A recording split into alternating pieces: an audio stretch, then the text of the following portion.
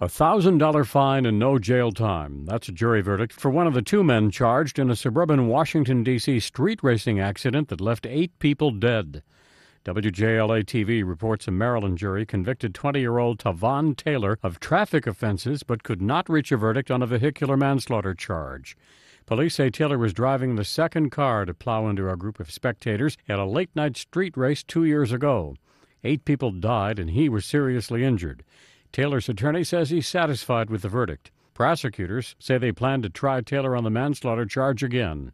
The driver of the first car, Darren Bullock, already pleaded guilty to 8 counts of involuntary manslaughter. He could face 15 years in prison when sentenced on Tuesday. Brian Thomas, The Associated Press.